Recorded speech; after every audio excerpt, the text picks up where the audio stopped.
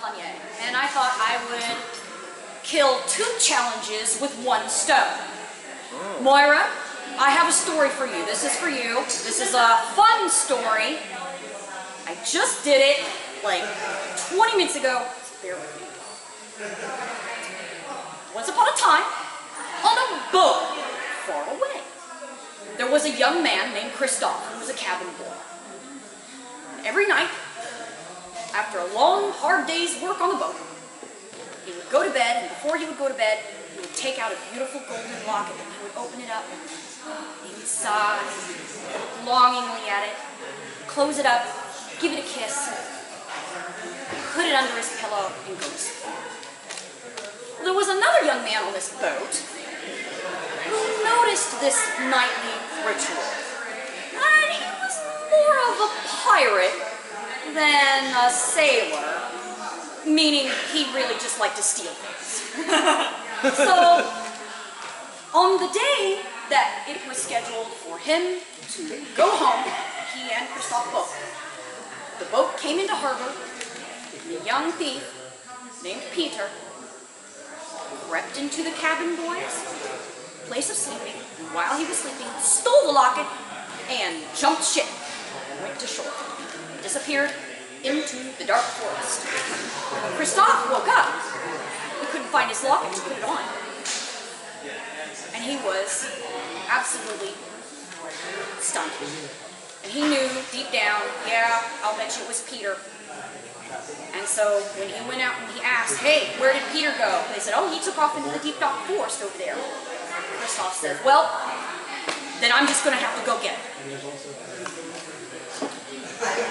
So Christophe jumped ship, headed down into the deep dark forest, following Peter's trail. But Peter was pretty good at losing Christophe. And Christophe lost his trail just as it started to get dark. And as I said, this is a deep dark forest. And as Christophe continued into the forest, it got deeper, it got darker and darker until he just couldn't see anything anymore. He heard noises. This was an alien land to him. And so he knew nothing else to do but to keep walking forward and whistle. Because whistling keeps away the demons. Everybody knows that. Although this particular time, it did keep away demons, but not necessarily giant saber-toothed snowshoe bunny rabbits. That heard him whistling and jumped out at him. You are a trespasser, said this very, very gigantic bunny. Christophe, stop. Oh my gosh. I am so sorry. No. I am the king of this side of the forest. You are a trespasser. Now you must pay. I don't have any money. Oh no, says the bunny. You have to pay traditionally. Christophe was confused. I do not understand your customs and ways. What do you mean by traditionally? Oh, you must vest me by the sword. Oh, well, I don't have a... The big bunny ignored Christophe and yelled into the forest, sword, please! And there was a moment of silence. And in the clearing jumped a little tiny bunny. Yes, sir, I'm here. Christophe was again confused. I thought you said I had to vest you by the sword. Yes, said the large king bunny. This is sword. You're going to have a riddle contest. Oh, this sounds a little bit more fair. I'm on board with this. I'm definitely on board with this. All right. My sword shall go first. The little bunny hopped forward. Why didn't the Greek god understand the Norse god?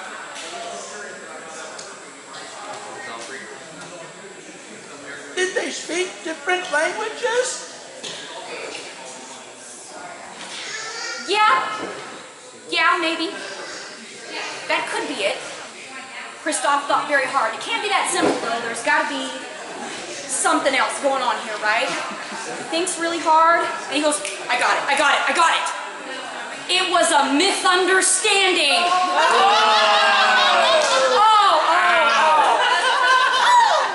You got that, says the bunny. Christoph says, okay, my turn, my turn, my turn.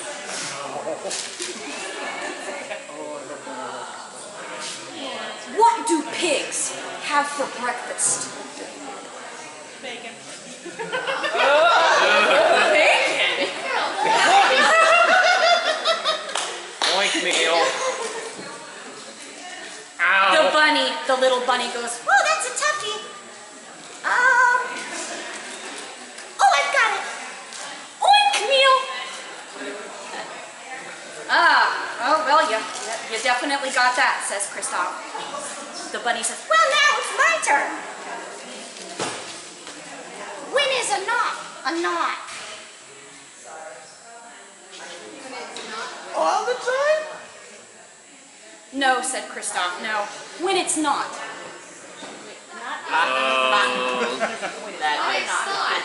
When is a knot, not a knot. When it's not. The bunny says, oh, you got that one. You got that one. All right, then my turn. Christoph thinks for a moment. I got it. What do pigs keep in their closets?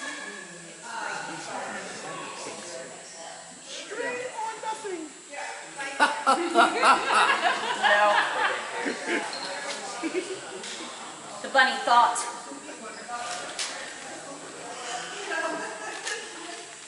I know. Squealetons.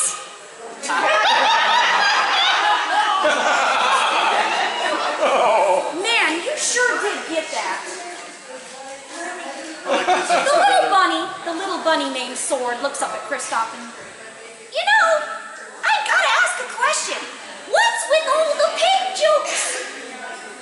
Christoph, without hesitation, looks down at the bunny named Sword and said, I'm from Oklahoma. Oh, dang, I know what I'm beat. You win this one. The big giant bunny, who is the king of the forest, steps forward and says, okay, you've beaten my sword. Now, you get to ask us something. And Christoph says, well, I'm looking for Peter the thief. He stole my locket. And that locket has a picture of my true love. And I cannot venture in this world without it. Oh, says the king, you must be talking about the young man that went that way. I will get my subjects to help you. Subjects! And so hundreds of little bunnies jumped from the forest. And Christoph said, he's kind of tall, he looks like a thief, and he smells bad because he was sailing with me for 6 months on the ship. And the bunnies said, we know right where he is. And they took Christoph directly to the young thief, who was sleeping comfortably under a tree and wasn't expecting Christoph to show up with 100 bunnies. The young thief, Peter, heard them coming. Who doesn't hear 100 bunnies tramping through the forest toward their destination, their looking? So the young thief jumps up. Who's there? It is I, Christoph. You have stolen my locket, the only picture I have of my true love, and I want it back. Ha! I'm not giving that back to you. It's made of gold. I'm not afraid of you. You don't even have a sword. Oh, yes, I do, said Christoph, and he reached down, he picked up the bunny named Sword, and he threw it at Peter. Dunk! Ow! And he did it again. He picked up another bunny, and he threw it at Peter. Bam! And suddenly there was a bunny ball fight. Which Peter did, in fact, lose, because his aim was completely off. Knowing he was beaten, he took out the locket and he threw it at Christoph and said, here, have it anyway. ran home. Christophe was happy to have his locket back. And he opened it up, and he sighed, gave it a kiss. And then he went back to the ship. The end.